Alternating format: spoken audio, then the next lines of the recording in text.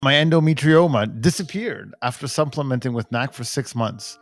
Was also pregnant for 10 weeks. You know, someone brought that to my attention the other night, so I should talk about that. So they brought it to my attention saying that they had read a study that showed that being on NAC shrank endometriomas. So sure enough, there are studies that have shown that being on NAC can shrink endometrioma. So first off, I'm like, there is no way, this just doesn't make sense, because nothing shrinks endometriomas. Not even Lupron shrinks endometriomas. So I said, there's no way that this is true. So sure enough, I look it up, and in the abstract, it's like, yeah, highly significant, like 0.001, p less than 0.001. Like, wow, did I get stumped? Like, is this something I don't know? So I pull up the article and I look at it, and it's a 3 millimeter difference in a 3 centimeter endometrioma, which is clinically irrelevant. Makes no difference. Still whatsoever. huge. Yeah.